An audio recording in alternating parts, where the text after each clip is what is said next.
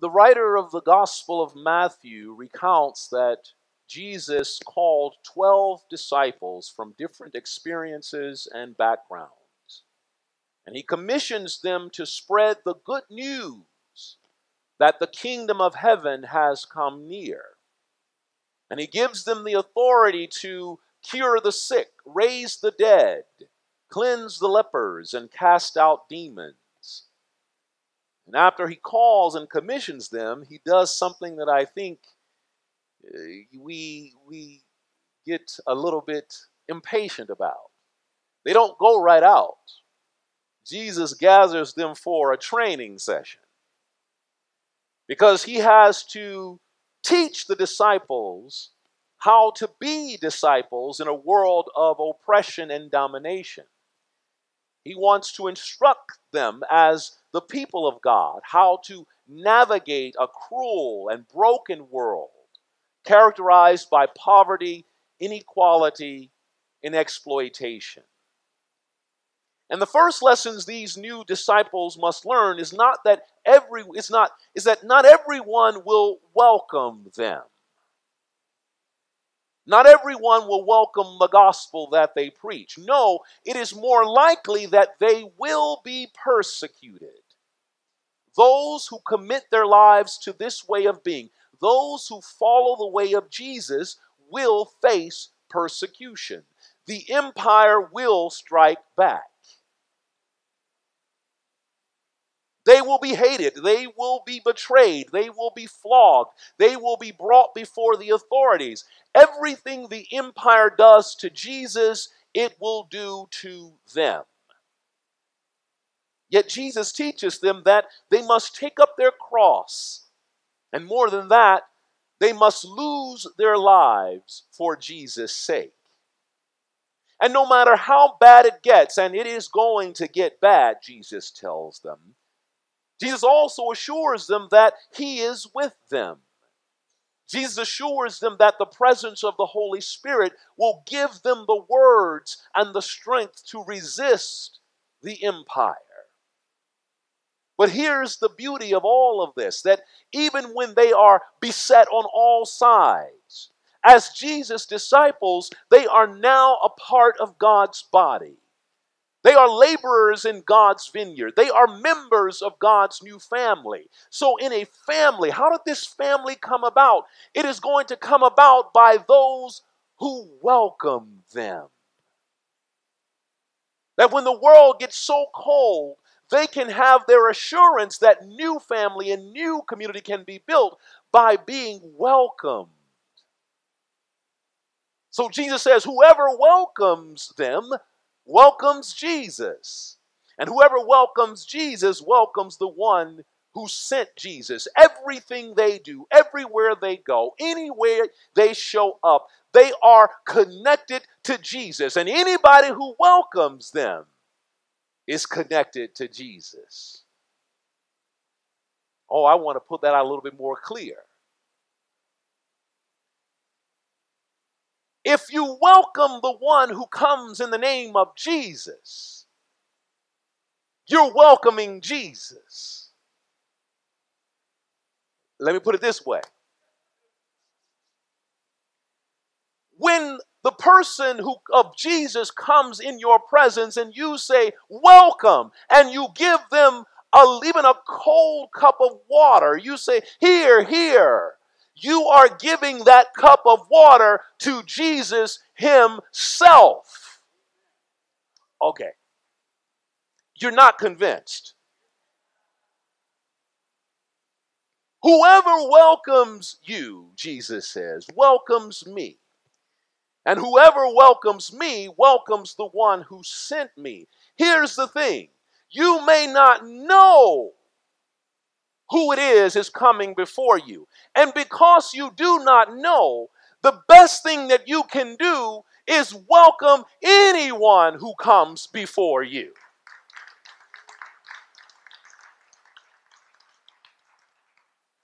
And that's where the divine reward comes in. There is divine reward in the welcome of people of God. There is fullness of blessing in welcoming even the little ones of God, the disciples, these lowly ones who have acknowledged Jesus as God with us, are the very embodiment of the wideness of God's welcome. They won't get rich living this way. They won't live in luxury by choosing the way of hospitality, but they can depend on the bounty of God because somebody welcomed them. Oh, they will be rewarded by showing up and spreading the good news. And those who welcome them will be rewarded by accepting the good news. All those who embrace their mission will be rewarded. The humiliation of the cross will be overwhelmed by the blessings that will flow from God. Here's the thing: hospitality is inextricably linked to the very heart of Jesus and to the presence of God. It is a testament to how giving and receiving in love and generosity flow out of the very identity of Jesus. God is love. Jesus is grace. It's all there. So when we welcome one another, we are welcoming Jesus in our very midst. Let me go a little bit further. If we do that, if we welcome all God's children, you see what I did there? If we welcome all God's children, we are being subversive. Let me clear it up there. We are committing an act of resistance every time we welcome the stranger. Because guess what? Every time we welcome the stranger, we have started to build a community is that much larger, that much more accepting, that much more creative. Everybody that walks through the door, when we do it, we tell the community out there, this is the way of God, not your way.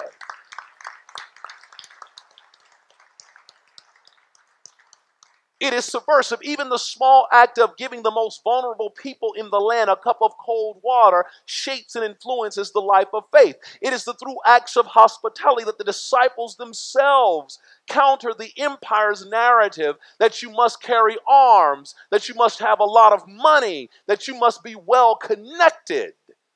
No. Jesus said, go out among them and carry nothing with you. Oh, if I were in the crowd, I would say, Jesus, I need a couple of books and a good old coat.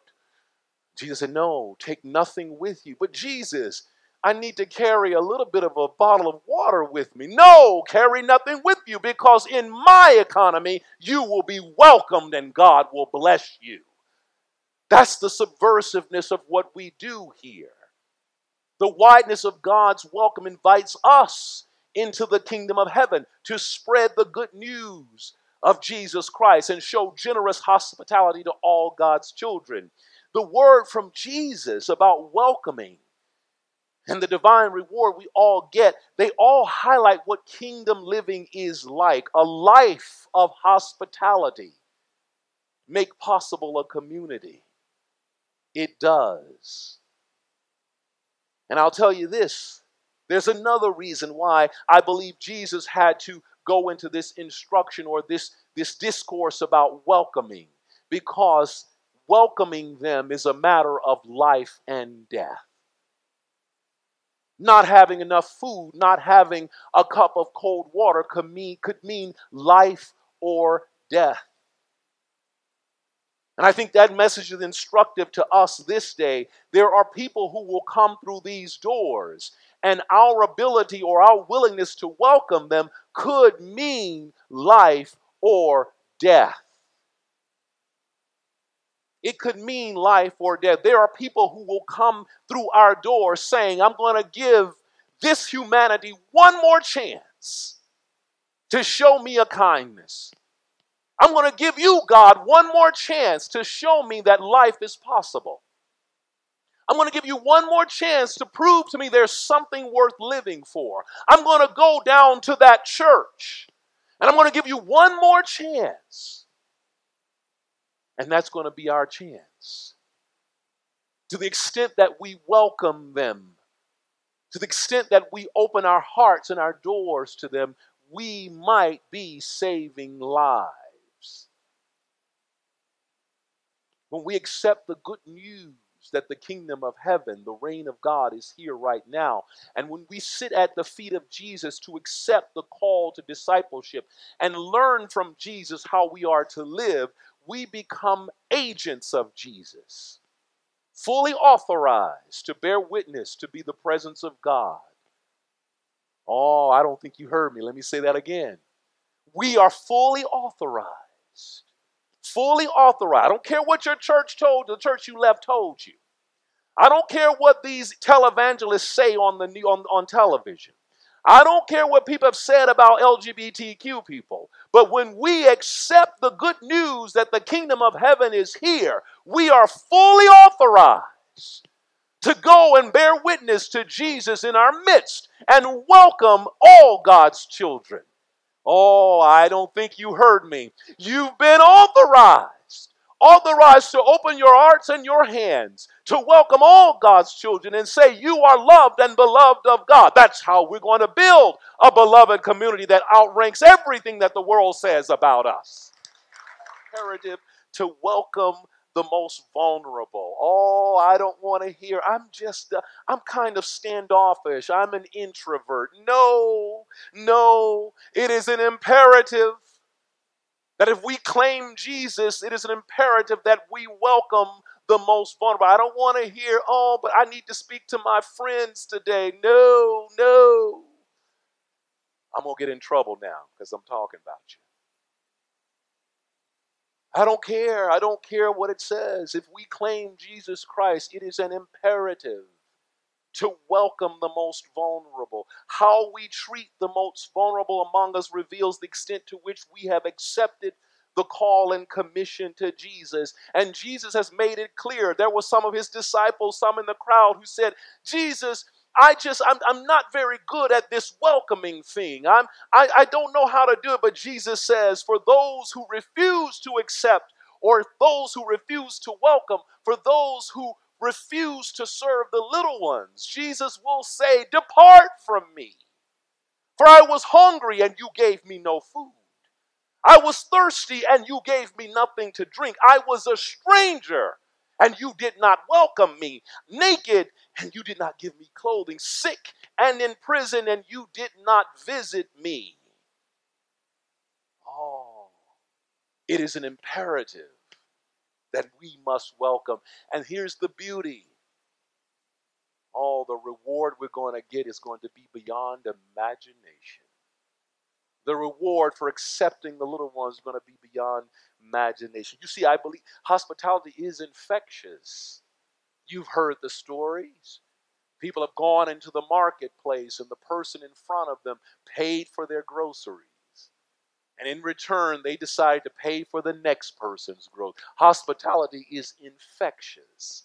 Everyone benefits from generous hospitality. The one who gives hospitality is rewarded with the presence and abundance of God in the form of a larger, more loving, and safer beloved community. The one who receives hospitality experiences the acceptance and affirmation of God in the form of a new kind of family. Oh, it just spreads out. You can't get away from it. And as this newly constituted family of Jesus, as this beloved community that stands as an alternative to the coldness of the world, we bear witness that all who welcomes us and all those we welcome are part of God's body. And this is how I know that our mission will be successful. Yeah, we'll look at the numbers. We'll look at the attendance. We'll look at how much money we bring in. That's the human way of doing things. But our mission will be counted as a success when we open our hearts and our doors to all who come. And they know by our welcome that they are beloved. That they will know that I have a community. I have a family now. That no matter what goes on around me, no matter how much I have been rejected, no matter how many times I have felt outside of God's grace, the success will be when those little ones, those vulnerable ones walk through those doors and are able to say, I have found my family.